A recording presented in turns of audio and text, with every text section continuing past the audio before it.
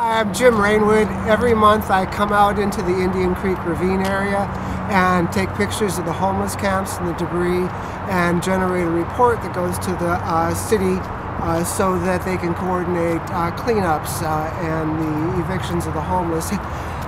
Over the years I've begun handing out trash bags to the folks so they can keep clean camps and also give them information on shelters so that they're not just left with no place to go when the inevitable evictions come from the city. Hi, I'm David Hanna, Associate Director with the Olympia Parks, Arts and Recreation Department, and have been working with Jim on this trail corridor for somewhere around 26 years.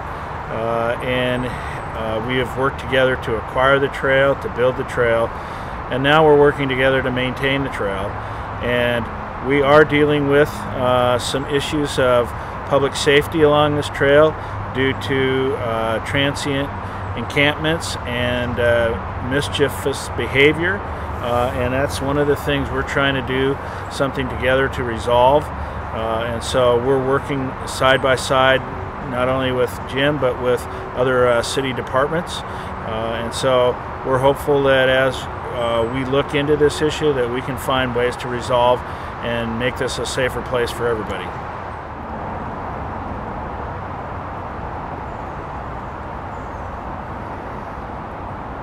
Square corners, okay?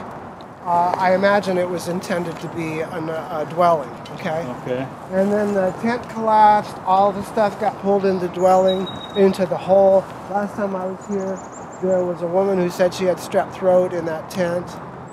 And now this is new. It's one of the reasons I take the pictures so that I don't really know why I do all that I do, but it fascinates me. And now I got to go up over here. It looks like there's a trail. I don't know.